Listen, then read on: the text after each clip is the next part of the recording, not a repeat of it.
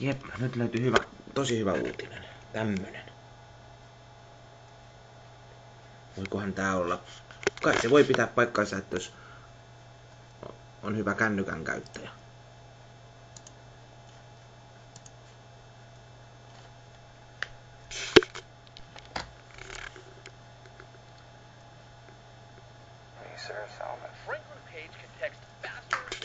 There we go. And he's got the Guinness World Record to prove it. It's really cool. It's a little overwhelming. It took him less than a minute to type this sentence. The razor-toothed piranhas of the genera Ceresalmus and Pyga. But the trick is he used cutting-edge technology called swipe to do it.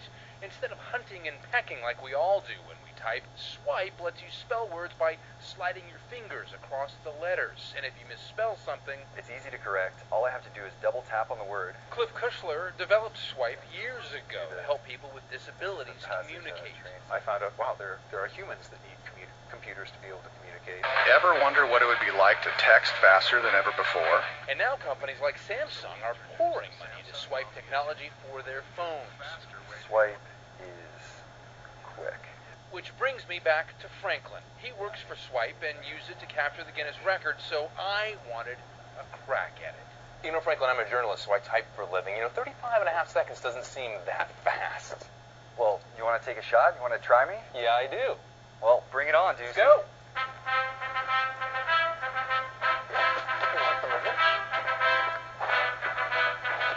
A little trash talk, a little warm-up, and it was on. A text-off with the world champion.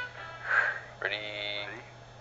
Go. Just the first 4 words of his record-breaking sentence, and just that quickly, I really am going to beat you. Done. it was over. So, I got the razor, you got the whole sentence. The rewrite. That's pretty fast. Yeah, well, that's the power of swipe technology. That's technology that someday could revolutionize the way we communicate and help countless people with disabilities along the way. Luke Ducey, Como 4 News.